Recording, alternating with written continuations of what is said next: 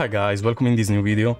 If you have the problem of Davinci Resolve not opening on Linux, like what it's doing right now, it just does his circle thing, his loading thing, and then it doesn't open.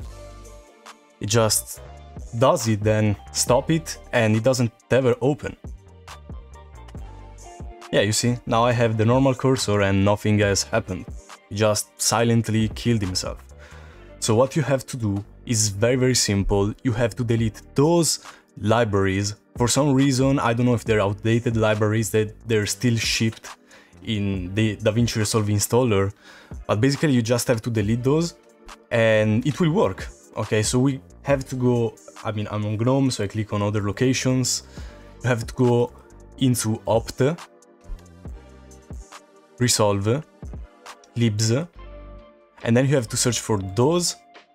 Okay, so let's go for libgeo.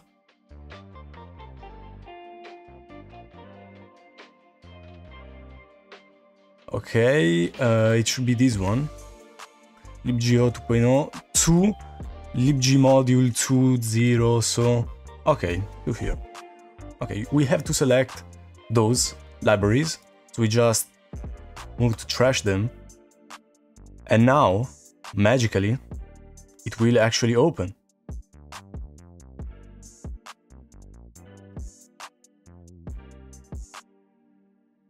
You see? So this was the fix for this video, pretty fucking easy. I don't know why they're still shipping those libraries that make Davinci Resolve not open, but by the way, their fix is really easy. So I hope you enjoyed this video. Let me know if it works or doesn't in the comments, subscribe if you love Linux, and see you in the next one.